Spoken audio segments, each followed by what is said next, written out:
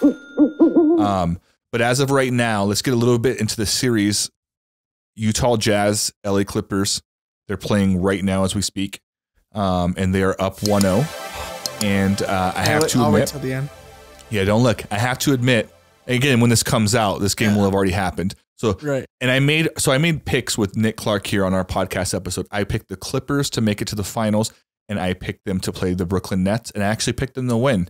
And he picked the Jazz. So right now, one of us is wrong after this series. Well, I picked the Jazz because I'm one of like 2 Jazz fans in Las Cruces. So you picked the Jazz because you're a Jazz fan, but the Jazz were the number 1 team in the entire NBA. I'm also picking them. I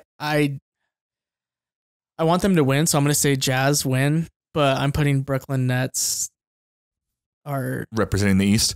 You think so? It's a lot of talent.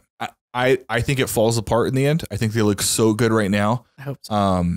And they're missing James Harden, so I could be completely wrong, but I don't think that those stars all come together and do it the first year. They're so talented that maybe they prove me wrong. But I think let's kind of break down the Jazz series real quick. And we won't go too crazy into sports, but just a little bit on this one series. The Utah Jazz versus the LA Clippers. I think that Donovan Mitchell is a star. I think Donovan Mitchell was a star last year when he went against Jamal Murray and they battled it out. I think Donovan Mitchell has looked like a star since his rookie year and just is now getting to the place where he kind of runs the whole thing.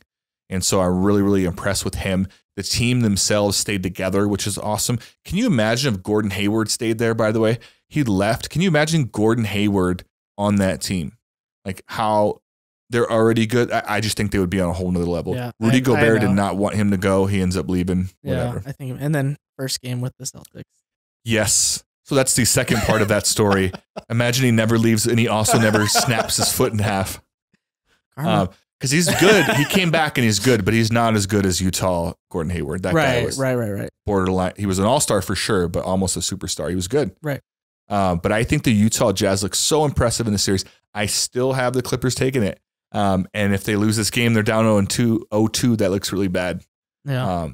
But I can't help it. I think the Clippers. I mean, it's hard not to go for the Clippers. I get it. Like, I can't be mad about it. Well, it's hard to root for the Clippers, actually, because they fail epically every year. They have a terrible track record. Playoff P is my favorite. You mean Pandemic P? Pandemic play. He just sucks in the playoffs. He has been terrible this last game. Yeah. Last few games, actually, it's been pretty terrible. But thank God Kawhi's been killing it. Actually, got Clippers looks like if they win today against the Jazz, it'll be because Paul George killed it. Yeah, that's the only way they win. Because there was such a close game. They shut out the top 2 in this last game. The center's a problem for Gobert though. Yeah, it'll be a good series. I still have the Clippers winning it. For people listening, fight me in the comments if you don't agree with that. I think the Clippers are the deepest team, the best coach team, and have stars. Paul George is not proving me right. He's making me look terrible, but Kawhi Leonard looks amazing, looks like a stud. And watching Kawhi Leonard makes me enjoy watching defense. Have you ever, the NBA is about offense. You want to see dunkers, 3-point shooters, dribblers. Watching Kawhi Leonard play defense is actually interesting. Not even just like the really intense basketball fan, which I am.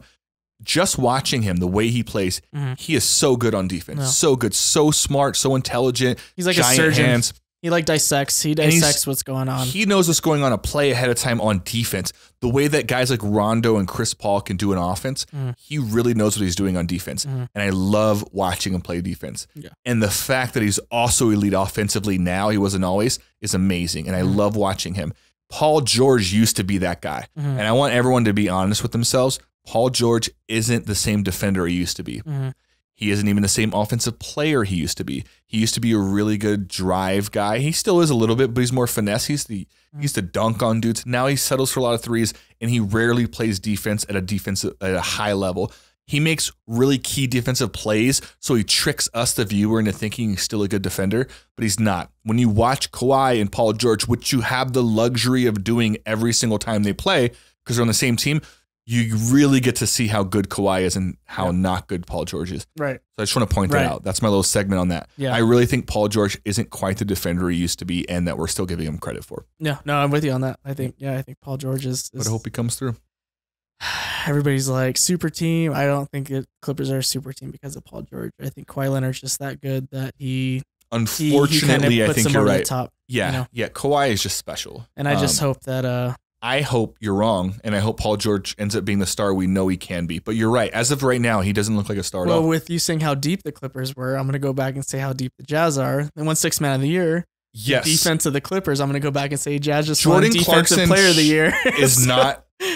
He's not a six man. I mean, he literally was. He is a six man. He should not be. That guy's so good. Right. They had the runner-up too. They have him there for Joe Ingles. Joe Ingles, there you go. Who also should not be off. They have Clarkson there for a reason. He definitely could be a starter, but he's sixth man for a reason.